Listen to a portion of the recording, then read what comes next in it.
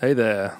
I wanted to do a video talking about the Pulsars module that I have here.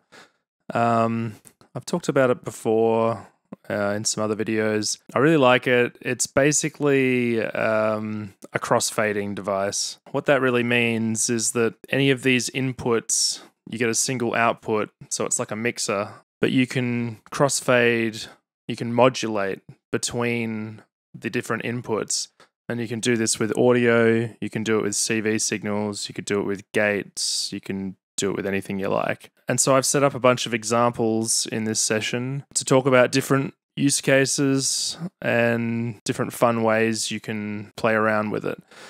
It essentially allows you to do or to create complex wavetables without the need of a wavetable oscillator. Although, as we'll see later, you can of course use a wavetable oscillator in it.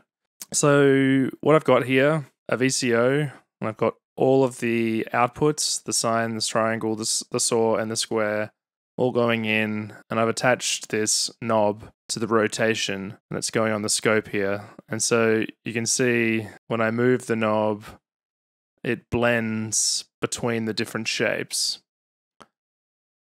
And this VCO module from VCV, it doesn't have any like shape blending built in, but with this you can create it. And I mean, I just like looking at that on the scope. It's pretty cool. So I've got a little sequence here. It's nothing interesting. And I figured I'll just unmute this and we can play it. I'll just bring that up. So now it's playing the sequence, so it's changing the length of the wave because it's pitched. Let's listen.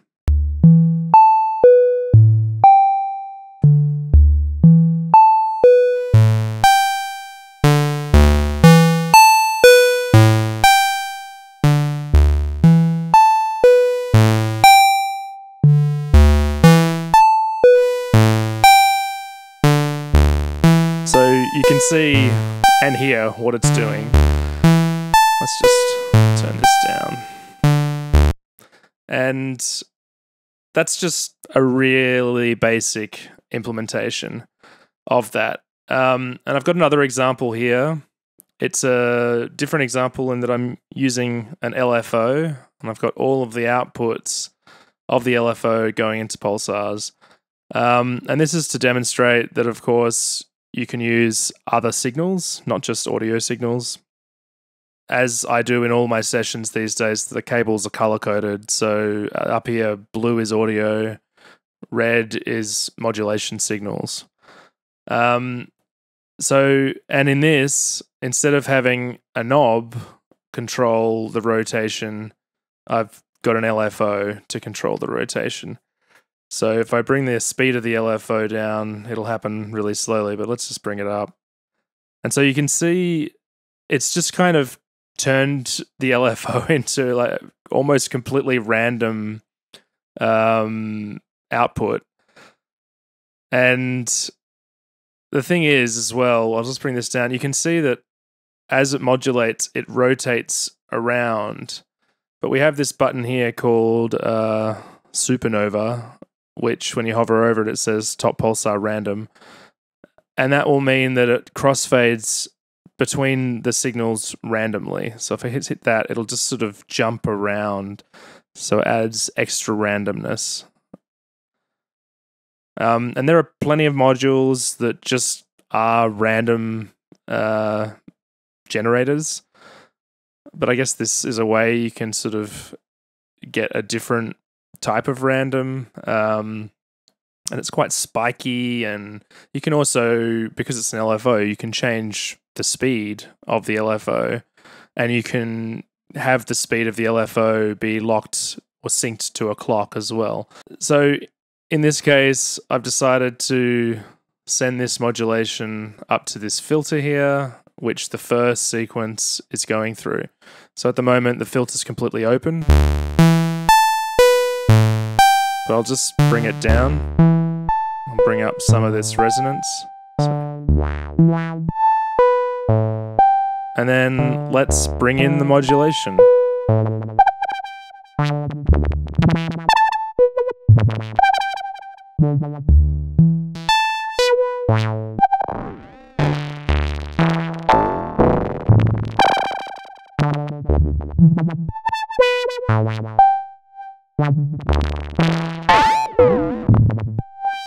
mean, it's fun just going up into audio rates on a filter.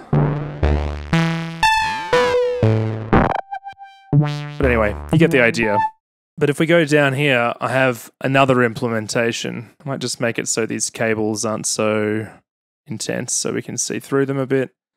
So here I've got 8 instances of Plats, or in this case, it's not called Plats, it's called Macro Oscillator 2, but this is a software clone of Mutable Instruments Plats.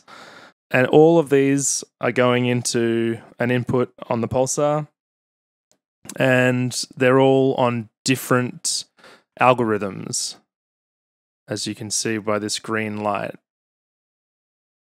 They're all playing the exact same sequence as I was just playing before. So let's have a listen to this. I should also just mention that I've got another knob controlling the rotation, and as you can see on the scope, it changes pretty dramatically. All right, let's bring it back in.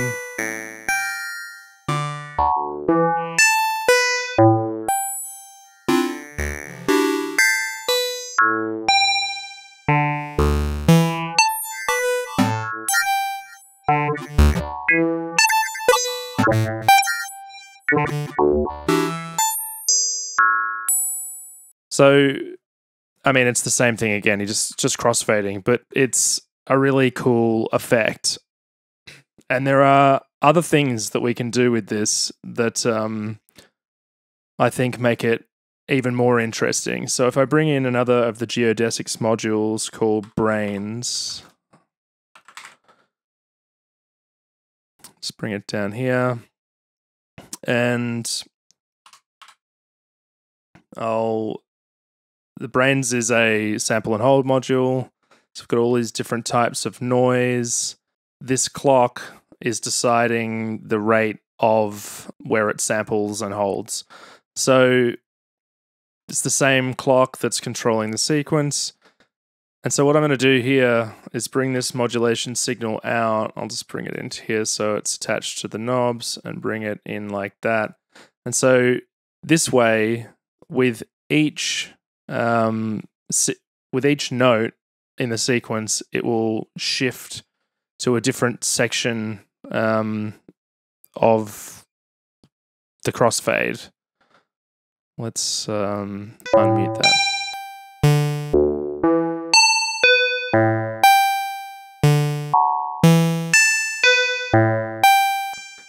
And we can further make this even more interesting by adding some slew to it. I'll bring it out of here.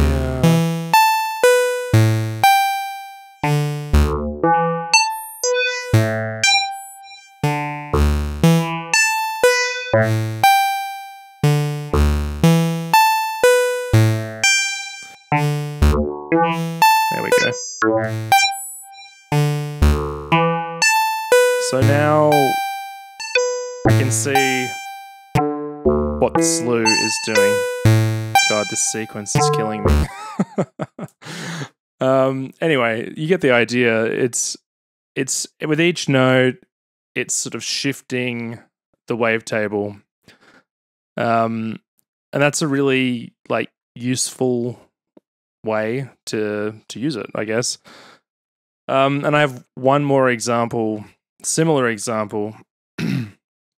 Although in this case, I'm using 8 wavetable VCOs, and they're all on a different wavetable. These ones are all samples, and these ones are all walled-off wavetables.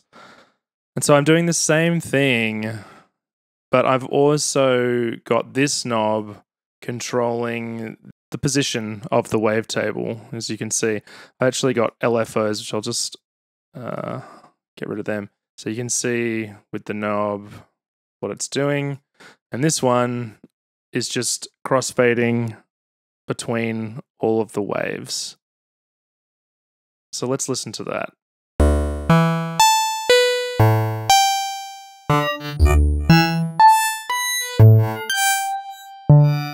And already it sounds like a wavetable synth, but I'm not actually adjusting the position of the wavetable. It's just crossfading. And if we do the random crossfading,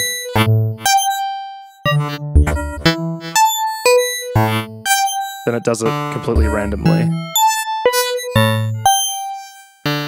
So I've got here 2 LFOs at different speeds.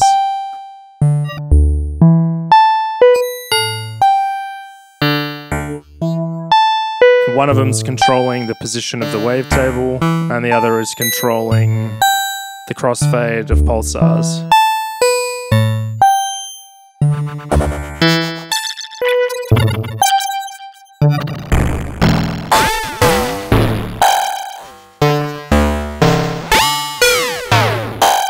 And when you crossfade between the signals at a really high frequency, you get that like audio rate modulation.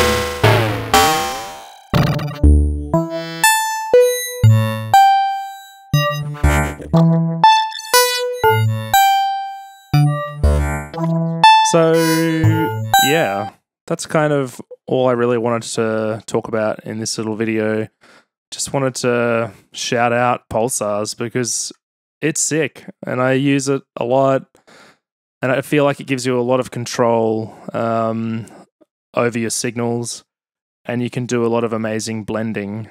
And this is just like 4 examples. Like there are so many ways you can use it. I haven't even talked about the bottom half here.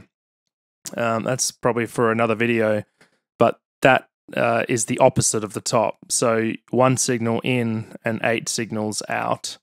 Anyway, I hope you enjoyed this video. Like and subscribe on my YouTube, or if you're watching this on Instagram, then I guess do the same. All right. Thank you. Goodbye.